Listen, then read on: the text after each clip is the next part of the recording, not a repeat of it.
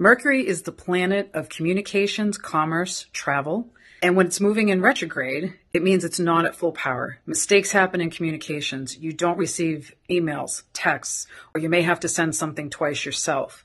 You may have to double check on travel and make sure that your plane and its schedule is still the same. Make sure your car gets checked during Mercury retrograde. In commerce, you may order a package or go to pick something up and it's not there. This is a good time to double check on details.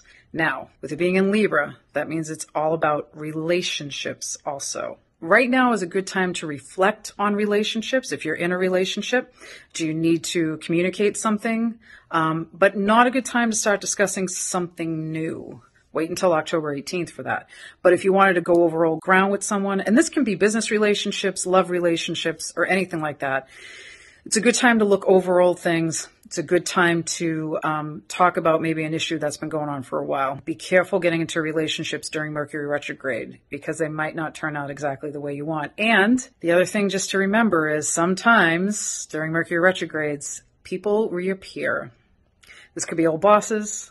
This could be old coworkers, and it could be old relationships, so be careful. It may be just fine. Look at Ben and J-Lo.